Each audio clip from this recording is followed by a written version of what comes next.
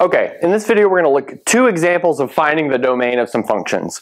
So just as a reminder, the big thing that we're wanting to make sure does not happen is that we have negatives under square roots or zeros in the denominator. So that's going to be the driving force as we calculate these domains.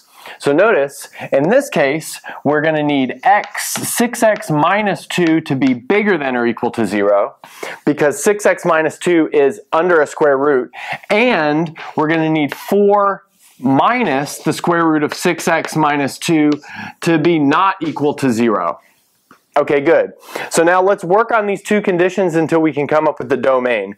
So here, this is going to give us 6x has to be bigger than or equal to 2, which tells us x needs to be bigger than or equal to 2 over 6, which is 1/3. Okay, so we've reduced this down to a very simple condition. X has to be bigger than or equal to 1/3. Okay, great. Now let's look at this one.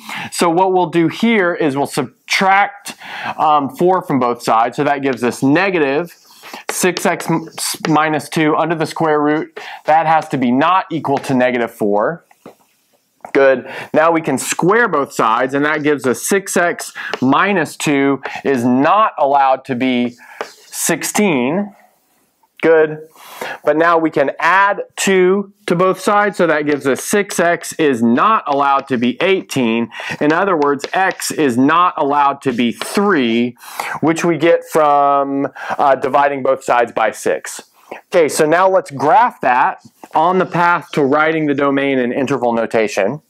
So notice we'll put 1/3 over here because that's one of the important points, and we'll put 3 over here because that's another important point.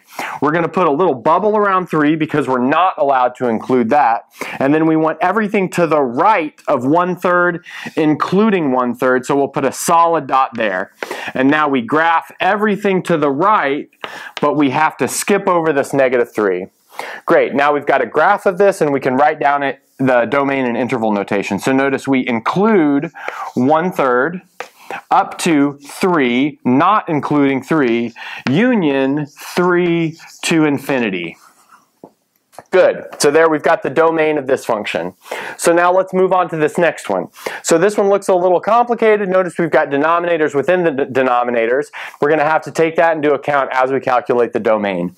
So notice we're going to need 9 minus 1 over x plus 2 squared. We're going to need that to be not equal to 0, because that's the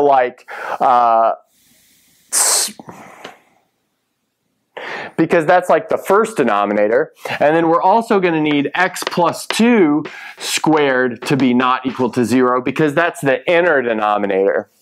Good. So now let's solve each of these.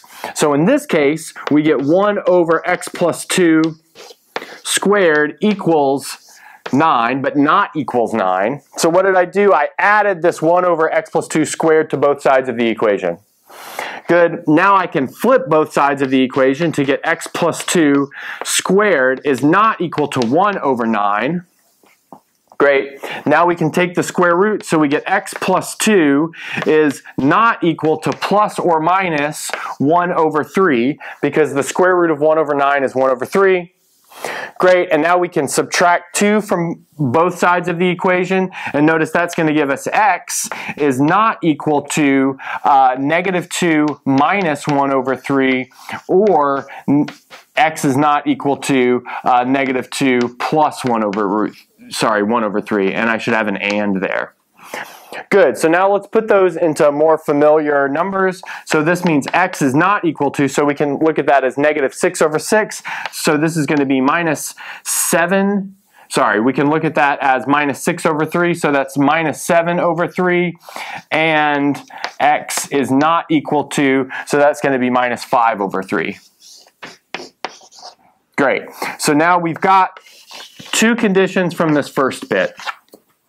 Good. So now let's look at conditions from the second bit. So we can take the square root of both sides here, and we get x plus 2 is not equal to 0, which means x is not equal to negative 2. So there's our next condition. So now let's go ahead and graph these conditions on the number line, and then we'll get an interval. So let's take our number line. So the important points on the number line are as follows. So notice we have minus 7 over 3, minus 2, minus 5 over 3.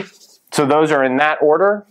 And we're not allowed to include any of those, but we are allowed to include any other number. So that means we can shade the rest of the number line. So we get that.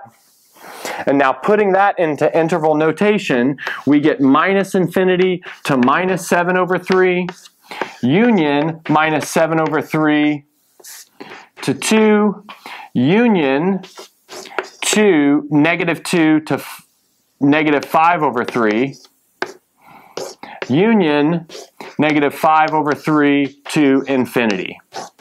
Good. And that's the end of the problem.